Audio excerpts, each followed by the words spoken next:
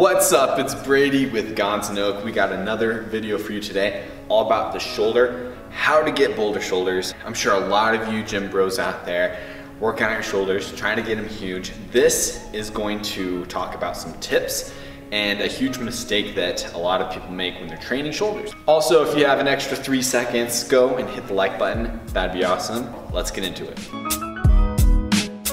All right, so as you probably know, the shoulder is made out of 3 main muscles. We have the anterior delt, the posterior delt, and then right in the middle, the lateral delt. So the action of the anterior deltoid is shoulder flexion and a little bit of shoulder abduction, but not nearly as much as your lateral deltoid, which main function is abduction.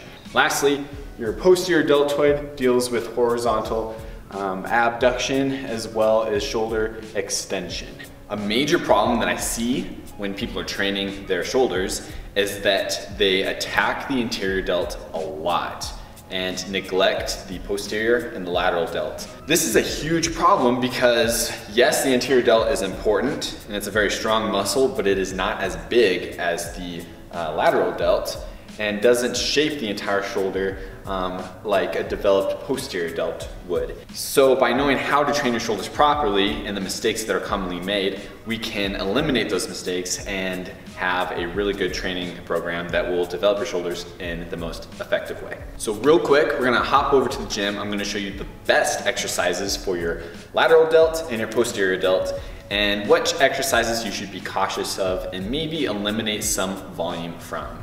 So the following 3 exercises are 3 exercises that are primarily focused on the anterior deltoid.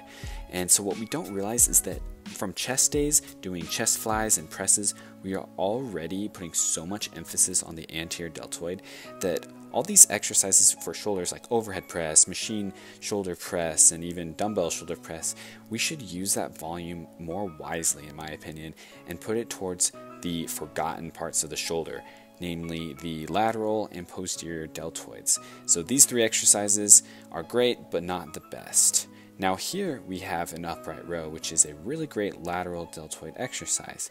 Exercises like this that use abduction are going to be primarily focused on the lateral deltoid. So here's an abduction machine. And what this is going to do is actually grow the biggest muscle of your shoulder, being the lateral deltoid. And so instead of putting so much emphasis on the anterior deltoid, we can start to transfer that volume over to lateral deltoid exercises. Here's lateral raises, which is another great one. And lastly, the face pull. This is probably one of the best posterior deltoid exercises there is. And by doing these exercises instead of just anterior deltoid exercises, we can get fuller, more round shoulders. All right, thanks so much for watching the video, guys. Hopefully you liked it. If you haven't already, hit the like button, subscribe to the channel, and we will see you in the next video.